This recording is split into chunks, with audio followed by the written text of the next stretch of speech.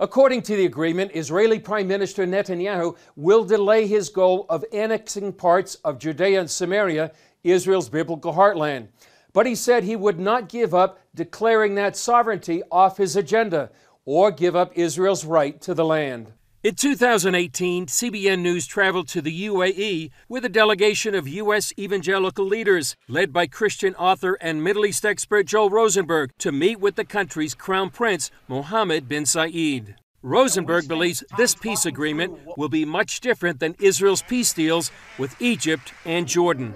The peace deal that's emerging between the United Arab Emirates and Israel, I think, is going to be dramatically better, richer, warmer, as it were, than the previous peace deals with Egypt and Jordan. I think this is going to actually become the model of what a peace treaty can be, and I think we're going to see more in the not too distant future.